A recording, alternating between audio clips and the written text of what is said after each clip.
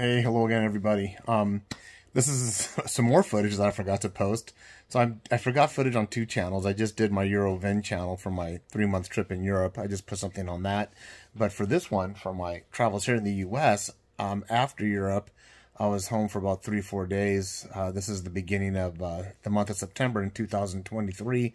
And I flew out to Dayton, Ohio for a friend's retirement, Air Force retirement.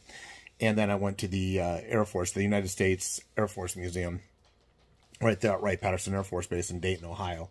It's a great museum. Give yourself a couple of hours. I mean, it's just an awesome, awesome museum. A lot of one of a kinds there, actual planes. One of the highlights for me was the boxcar, which was the second B-29 bomber that dropped an atomic bomb on Nagasaki.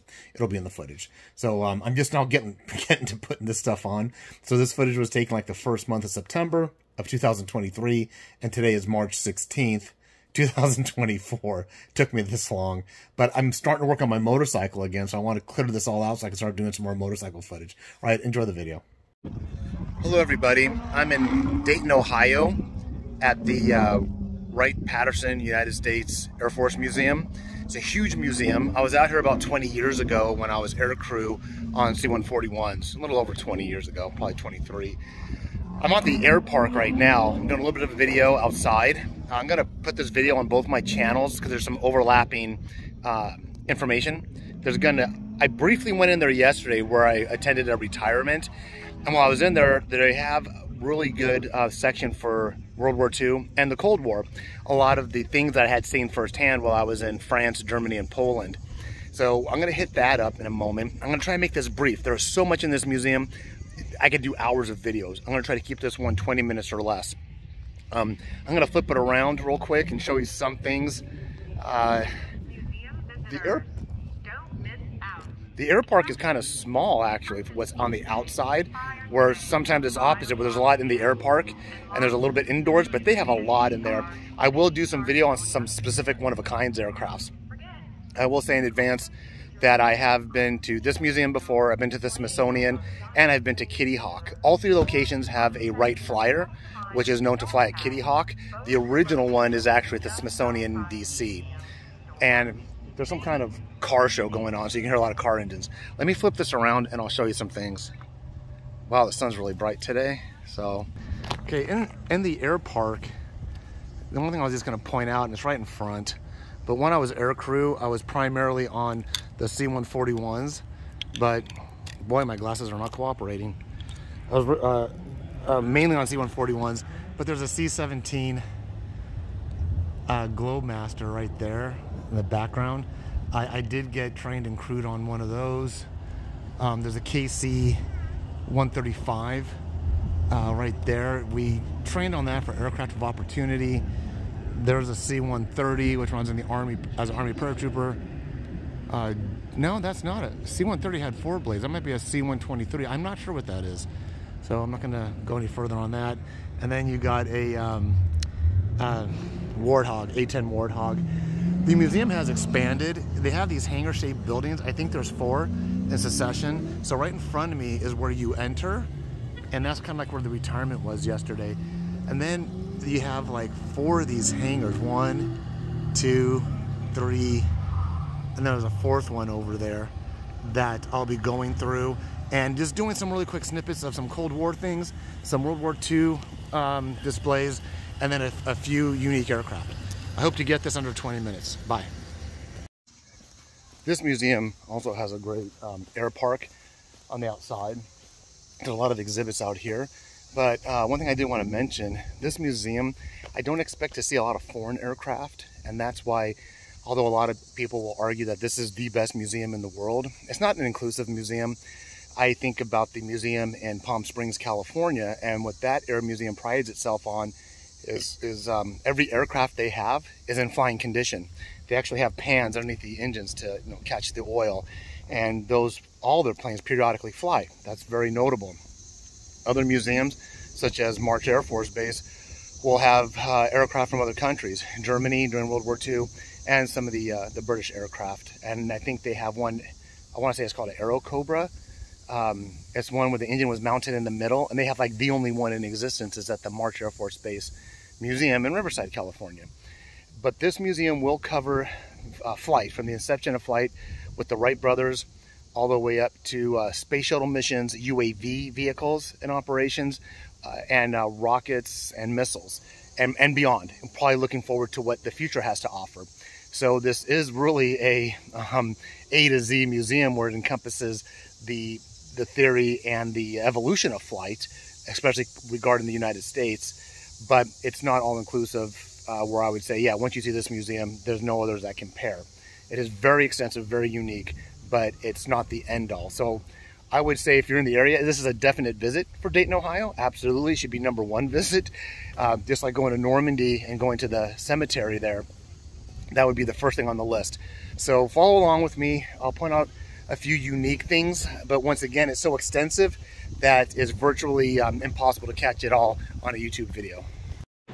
So the first exhibit you come into, when you come into the Air Museum, to the left, right after the entry, is this. So this is going to go over some of the areas I saw while I was in Europe. And there's that sign again, which is work will set you free. So this is just a short, I'm kind of surprised they have it. This is just a little short exhibit. It's probably 30 feet in depth. A lot of these, all these sites that they're showing is Auschwitz, and then some in Dachau. Buchenwald also. What they're saying here, these were some of these death camps they actually put military POWs in. There's a quilt here, which I'll get a closer look at. But the design of this exhibit, I'm trying to surmise why they have the walls the way they do, the way they show these debrided walls. I'm either thinking this could be like what it might have looked like when Warsaw was destroyed, that the museum curators wanted to depict that in this display area. Or I'm also thinking this could be the chambers that I saw in Dachau, where you had the different compartmental rooms to the gas chambers and then the incendiary area. So they are showing different camps that I didn't go to, but it's all pretty much the same. The one interesting thing about, oh, hold on. I wonder if that's the pool. The pool that I saw in Auschwitz. If you guys saw my earlier videos, I saw a pool there. I'll have to come back to that. But one unique thing that I did not see a lot of in any museum, I saw maybe 1 or 2, were the uniforms. And they have one of them here in the United States at this museum. And it talks about, you know, who wore it and how they got it here and stuff.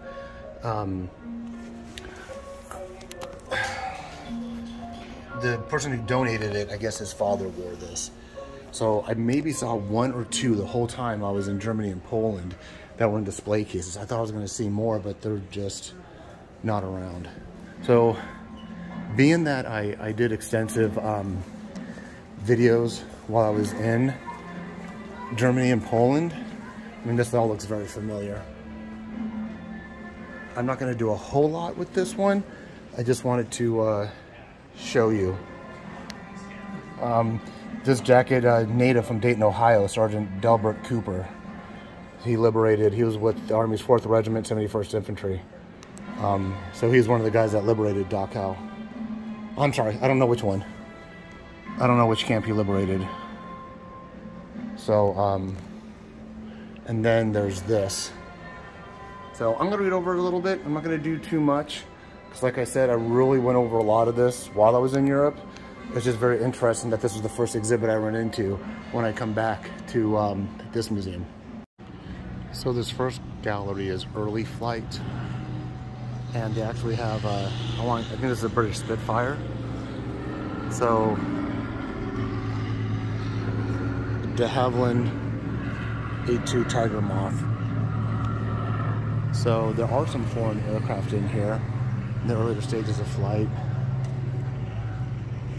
I believe they have, I think this is where the, well, it's right, Is this the replica right now? Some engines. I think the replica of the Wright Flyer is in a different building. But this is pretty interesting on how the World War I aircraft. I don't know if this is an original one sitting in front of me or not, or if this is a reproduction. I'll check it out real quick. So this is an actual aircraft that was Italian built using the Italian Air Force. This is an original. That's amazing. Used in World War I. Footnote, we were allies with the Italians in World War I. I don't see a lot of these older aircraft in museums, so I'm probably gonna spend more time in this area. But there was one other, oh, that's what I saw. I'm looking at the tail of that Italian aircraft, and you can see the Italian flag pattern. So as weight is always a concern when it comes to moving anything a few inches or a few feet off the ground, especially in flight. So this is showing you how the earlier aircrafts, their framework was lightweight wood. So that's the skeleton, and that skeleton was basically covered with cloth. Even the fuselage would have been covered with cloth. Here's actually a good example of what I was talking about. You see the skeletal structure in the wings, and then you see the cloth or canvas stretched over the wings and over the fuselage of this aircraft. So this aircraft is portraying, this is a reproduction built in 1955. The original of this aircraft is in the Smithsonian, same as the Wright Flyer, the first Wright Flyer. As you see, there are two people in here. This very well could be the one that was crashed where that one lieutenant was killed. But this is called Signal Corps Number 1. So the original is at the Smithsonian in Washington, D.C. So in this display case, there's a cloth fabric here, which is remnants of what was originally on the 1903 Flyer. This actually came off the original 1903 Flyer. Once again, the original one is in Washington, D.C. And then I'm going to point out that is still till today the symbol of the Signal Corps, which is a big white square with a smaller red square in the middle. So even officers will wear that as a signal insignia. One thing I was going to show you on the 1911 model is, this is 1911, one significant change or notable change is that they started mounting wheels on them on the front and back, opposed to the 1909 where they were still using skids and rails.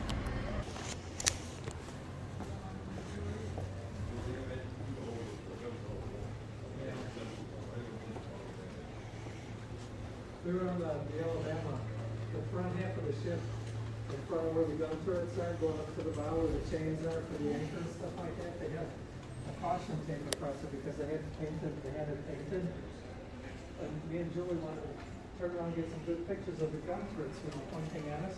And I said, well, look at this sign. It just says caution. It says, if you walk with caution, it doesn't say evac, it doesn't say left, it just says caution. So if you walk with caution. So apparently this was something tested at Fort Lewis, Washington, right before I got up to Fort Lewis. I heard about this. I never saw it with my own eyes, but apparently it was tested. That might be Fort Lewis. I don't know, but there's a real one there. So this is the first, for lack of a better term, like the hangar. It's one of those big curved domes. I'm still on the first one, and surprisingly so, I think this is the Flying Tigers, the volunteers that flew out of China to attack Japan. But there are some foreign aircraft. Oh, there's a Japanese one right here. So there are some foreign aircraft here, and I'm not sure. That's a B-18. I read it. I would have not have known what that was, but that's a B-18 right there. And this looks like a B-25 Mitchell. I forgot if it was the B-25 or the B-26 that the Doolittle raid used. Nonetheless, I thought those guys were real for a second. Nonetheless, they were both medium bombers. The B-25, the way I look at them, the B-25 had a split tail. The B-26 had a single tail in the back. And I really don't know much more differences than that. There's probably a B-26 in here somewhere. Okay, so here's a B-24 Liberator. And I think there's only a few of these that still fly, if at all. Now, whether this nose art is the exact plane, I know if it is, this one has significant historical significance. This was a heavy bomber, 4-engine heavy bomber in the same class as the B-17. Oh, and there's the Lady Be Good propeller. Oh my goodness. Check this out. Okay, so the Lady Be Good, just look it up. I don't have time to explain it. I read the book. There's a couple of books and movies that portray it, but look up the Lady Be Good. This is very, very interesting history. It was a B-24 Liberator, and I think that's the engine cowling. This is amazing. I'm very much into the story of the Lady Be Good, but it was a B-24 Liberator that flew out of, I think it was called, I want to say Wheeler Field in Libya, and it was supposed to go on the Ploiești, the Romanian fuel. Oh, I'm losing my train of thought. Bombing of Ploiești in Romania, bombing the fuel depots. It was on that mission. It had a malfunction. It turned around. In flight, and navigation was off, and the water was so subtle going up to the shoreline. When they got over the sand, they still thought the gentle rolling of the sand was the ocean, and they ended up running out of fuel and crashing, and they were found by British Petroleum like in the 1960s. Of course, they were all dead, but I did not expect to see this. So I'm gonna pause this and take some pictures of the Lady Be Good artifacts that are here.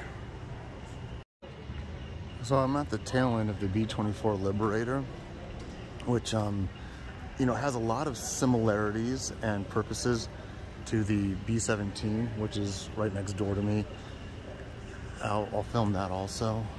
You know, this is one thing when we talk about what pressurized aircraft did as World War II came to an end with the B-29 Super Fortress, which I hope I see one. I'm sure I will. There's got to be a Super Fortress here. But all that was open air. So anything over 10,000 feet, crew would get really cold, and they would have to wear supplementary O2 over their faces, because cruise altitude and cabin altitude obviously were the same. Whereas in today's world, you can be on a commercial flight at 32,000 feet, and your cabin altitude is pressurized about 8,000. So what I'm walking up to now is the B-17. This is an F model, and this is the Memphis Belle, Look this one up to get more details. Popular bomber in World War II. I think it did like straight 25 missions. This is it, and it's in pristine condition. I'm surprised this isn't at the Smithsonian. One thing I'm really not familiar with, because I built models of these things, I don't remember anything with the 250 cals up front and then 250 cals. That has 450 cals in the front. I know different crews did different modifications. Now, this is an F series, and why I say that, people that know the B-17s, you're used to seeing the chin gun, where they took them out of the nose and they mounted a chin turret right here in the nose of the aircraft, and that would be the B-17G, which was probably the last model in production towards the end of World War II. But the B-17 is well worth doing a walk around. There's no mezzanine level, so I really can't get on top of it. But you know, it talks about the engines, talks about the ball turret. I really wanted this to be a short video, but this is like one of my favorite airplanes. The funny story about the B-17s, I read a book called The Last Mission.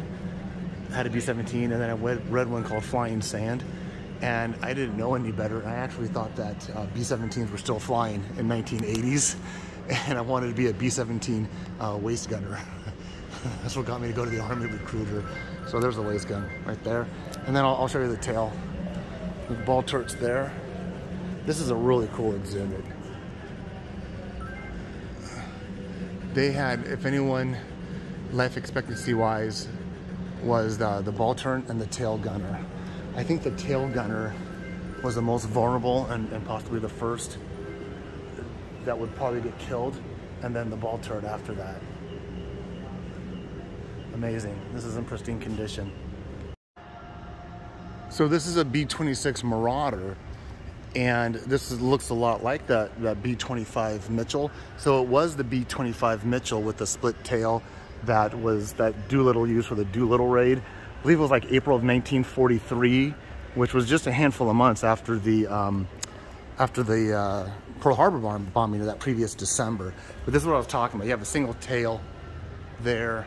You still got a top turret. Both medium bombers. They did take off from an aircraft carrier, which they had to strip them down.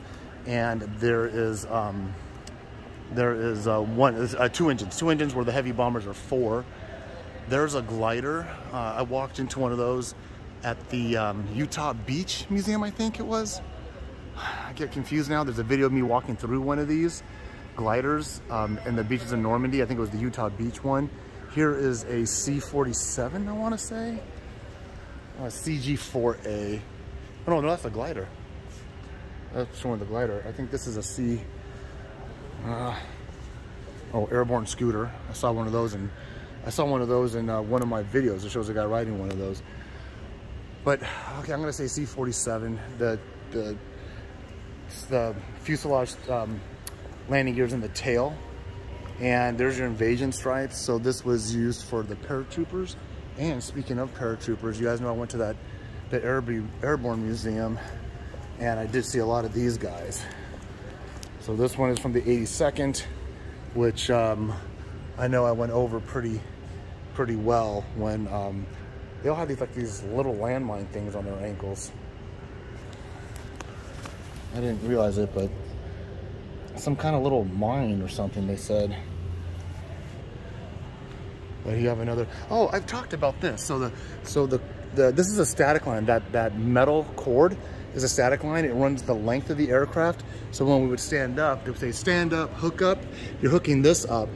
You're I don't know the correct term anymore, but you hook that up to the static line, and then as you jump up, that static line is still attached to the aircraft. And this cord, see what those rubber bands are? Rubber bands. It pulls that out and it goes pop, pop, pop, pop, pop. And then that back of the parachute, it just pulls the parachute out in this thing called a bridle ring, and that's the last point of contact. It pulls it out and then it detaches from the aircraft.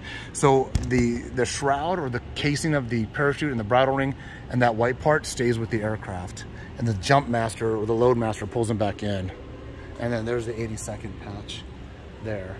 So, and then when I did that D-Day experience, this is the type of plane I was on when I did that video where the plane crashes and that little girl in front of me freaks out. Yeah, this is the type of plane I was in. I'm pretty sure the whole thing was a mock-up at that time. But yeah, cool. And there's the glider above me. So it is a C-47D. This is a German aircraft area, and this is really interesting because you have one of the first German, I want to say rocket-powered. There's a little difference between what rocket and jet is. So there's no intakes here to make it really a jet. And that's not the main propulsion system. So this little thing, you would have a rocket like in the back that would propel it forward. So there's no intake. It's just like a rocket. Hard to explain. It's probably described in here. Let me read it real quick. There you go. It explains it right there. The German Me-163 rocket-powered defensive fighter was one of the most unusual aircraft of World War II. Okay, so you go from that rocket-powered one to jet, and the jet one is right over here. So these were actually in production and used towards the end of World War II. Bomber crews were maybe the first ones to see these guys. They were very formidable against any other aircraft we would have at the time, such as the P-51 Mustang.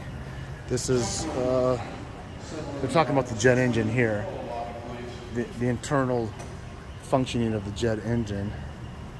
It's an ME-262. So this is an ME-262 used in combat, and I think there's a couple of stories where maybe some P-51 Mustangs shot them down. I forgot exactly, but unfortunately for Germany, they had a production and fuel shortage, and they weren't able to really make these a turning point for them.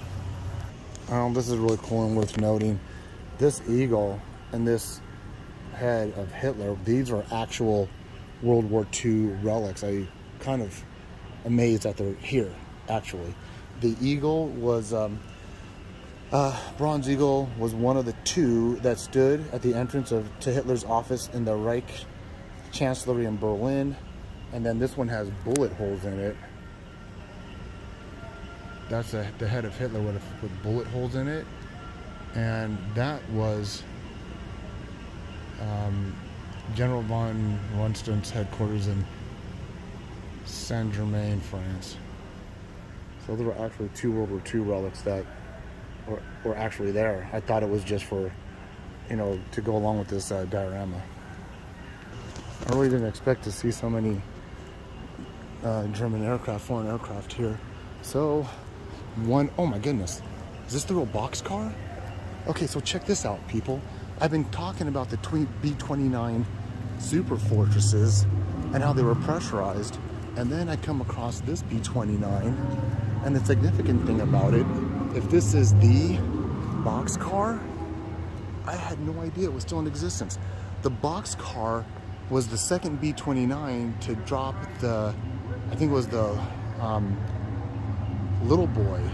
I forgot which was dropped first. We had the Fat Man and we had the little boy, but the boxcar was the second bomber, the second B-29 Super Fortress that dropped the bomb on Nagasaki. Well, it says it right there.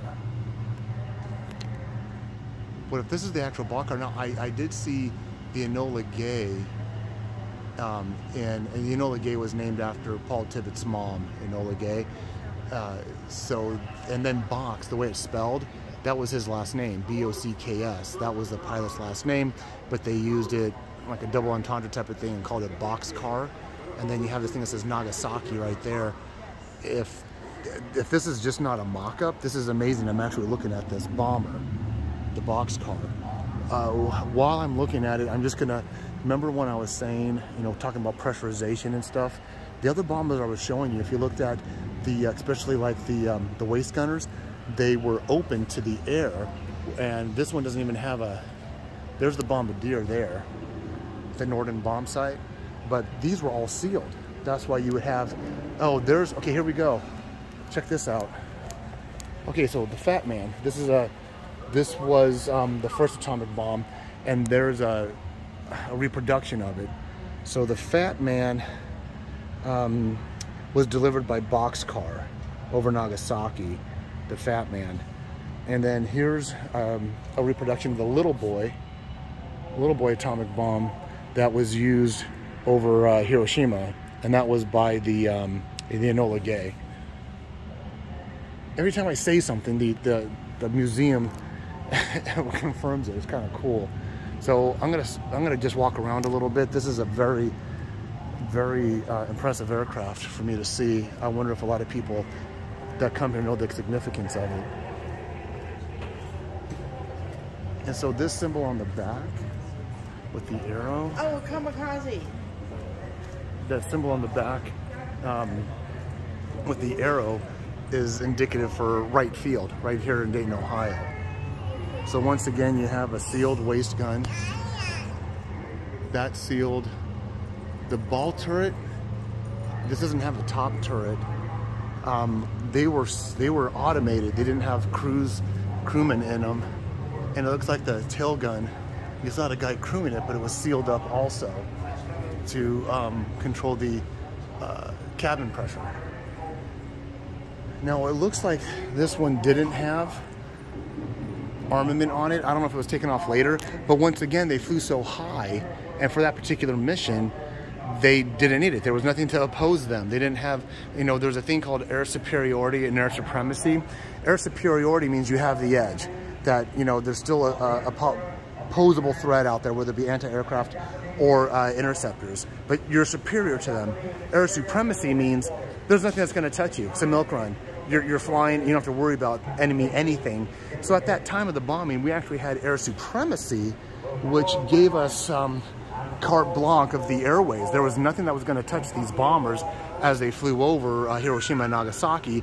Therefore, they may have just disregarded any of the turrets or the guns to get that cabin pressure applicable to get that higher flight altitude. So I'm not surprised to see that there are no guns on it, because there wouldn't be any need for those up there. They probably just left the tail guns intact. And that actually looks like this is a retrofitted radar of some kind. I'm not sure. But there you go. There's the boxcar. I don't think I've ever seen this before. This is the one that concluded the war. So the Enola Gay dropped the first one, and its notoriety is it dropped the first atomic bomb. The boxcar is the one that ended the war in Japan, thus ending World War II in its entirety. Before I break off this section, I'm just going to show you how this museum does a really cool depiction of a couple of different countries and what their Air Force uniforms would have looked like. So you got US, Royal, Brazilian, Luftwaffe, Italian, Japanese, and Mexican? What in the world? Okay, this is something I know nothing about. I have no idea what Mexico's involvement ever was when it came to World War II. So I'm going to take a moment and read up on this because I didn't think they had any existence at all, or any involvement at all in World War II. So in the second exhibit hall that I'm in, it's something that I didn't see 23 years ago. So I believe this is a Raptor UAV, unmanned aerial vehicle. There's a Global Hawk.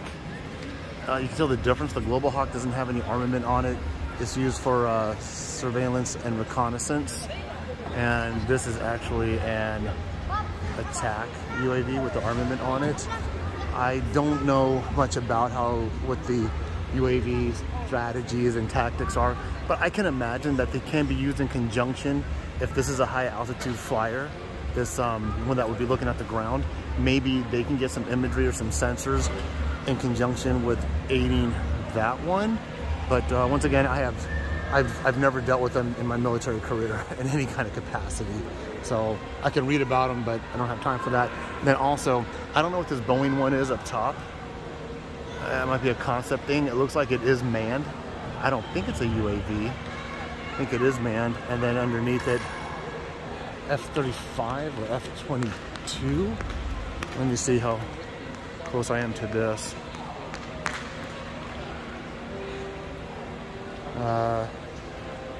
F-22 Raptor. That's what I'm standing in front of. The thing above me, I don't know what the heck that is. That. So I looked around, I didn't see anything to tell me what that thing that's hanging from the ceiling is. Going over here to the Korean War, first time we used jet aircraft in combat, F-28 Sabre, which I think there's one right in front of me, was the mainstay going up. This is an F-80. So, but there are a couple of other earlier jet fighters here on this part of the exhibit.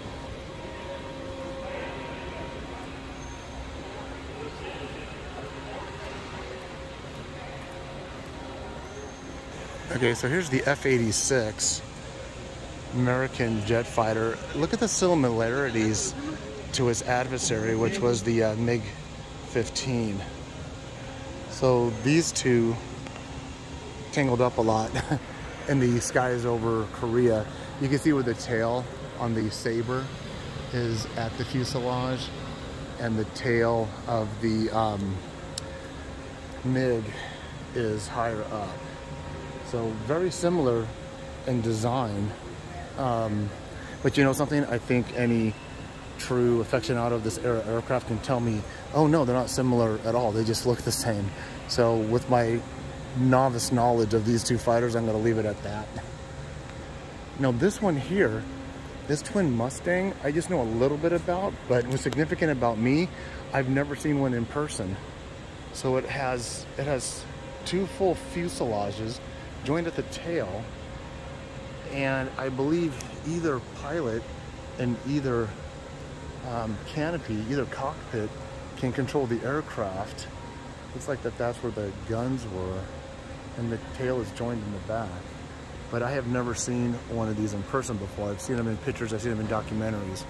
I did walk past this one yesterday and it caught my eye, saying, wow, there's one. Now, I don't even know if they were actually used in combat, or if it was just a concept idea. But I'll leave that up to you to look up on the internet if you're so interested. This is the official football helmet for NATO forces of the world. I just can never pass up looking at these Jeeps, no matter which museum I go to. I see a Jeep. I see a Jeep, I got to photograph it or take a picture of it. Hey, there's a M1 carbine.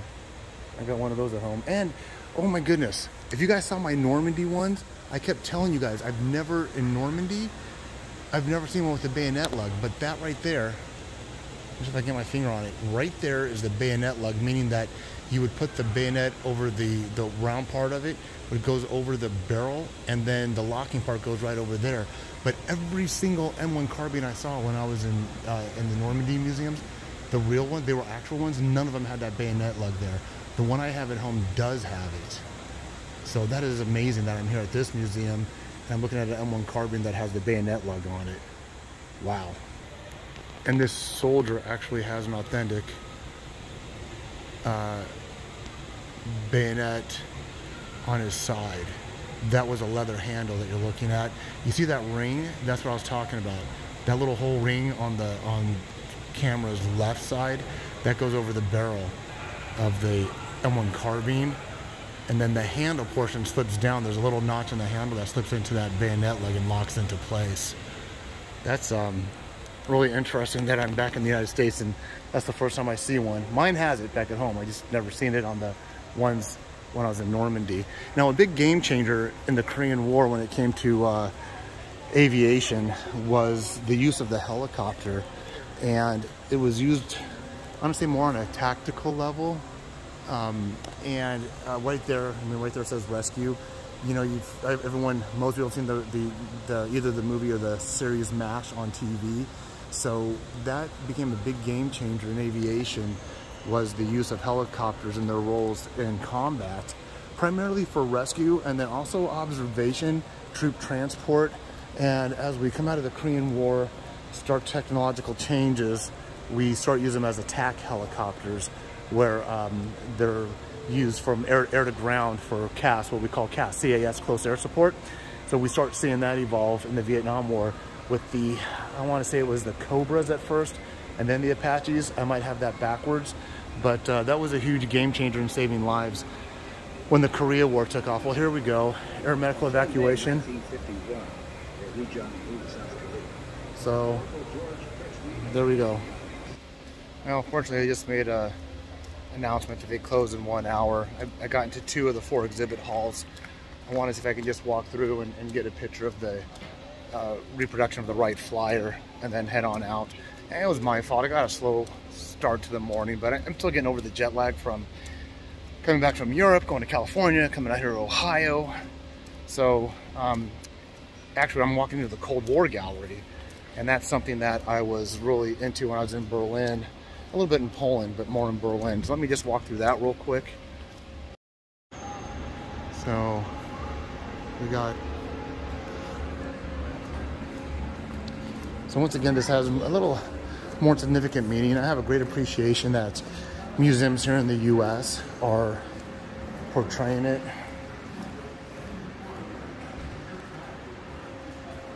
So I might have talked about this when I was at the Allied Forces Museum, about the Berlin airlift after World War II, where we were in West Berlin and Communist Russia was occupying East Germany and East Berlin, and what they in essence did was kind of cut off West Berlin from ground supply. So there was this humongous Herculean effort for airlift coming out of West Germany into West Berlin, flying over the East Berlin airspace. And so this is a depiction of the kids right here and the candy bomber. There's a little parachute that they made out of handkerchiefs. It was packaged with candy. I did an in-depth thing on the pilot that started that. Cole Candy Bars and Clarence the Camel, the cargo. So I did when I was at the Allied Forces Museum, oh man, that was south of Berlin. It was in Berlin, but it was in the south of the main city. I did an in-depth talk on that. And there were a bunch of these bags I actually talked about while I was in Berlin. This is something I've never seen before. I've never seen that. A parachute dog. They were parachuting dogs into Berlin. I had never seen that. I've heard of it, I just never seen it in a museum.